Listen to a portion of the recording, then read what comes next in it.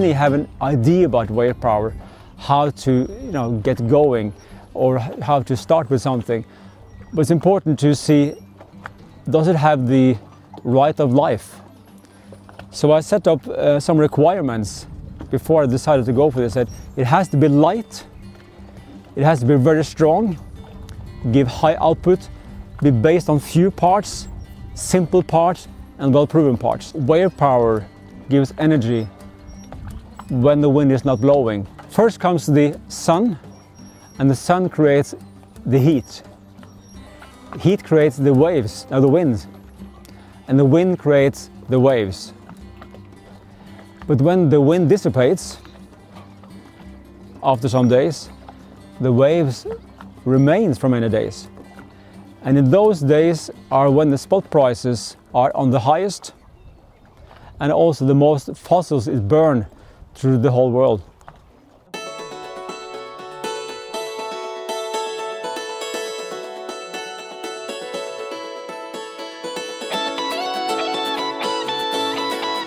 All is needed now because the climate problem is getting larger by the year. Right now asphalt is melting in India, and we have to do large investments and have the courage to go forward. If I have a large shipyard coming along, large industrial company, large utility company with a global network can all go faster for the good of the climate.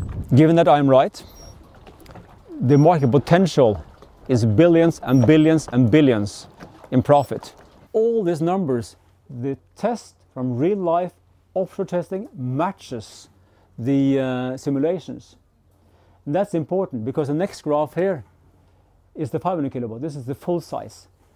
The same graph, same simulations, exactly the same thing.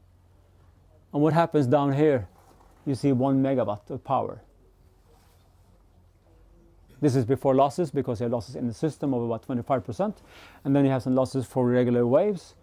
But this proves, by the testing here, this one, that the big baby will give 500 kilowatt in 4-meter waves. There is no doubt. This is a validation of the whole system. NoviOcean will be either the only one of the very few solutions that can make this breakthrough happen, then what you have just seen may be the dawn of a new energy area.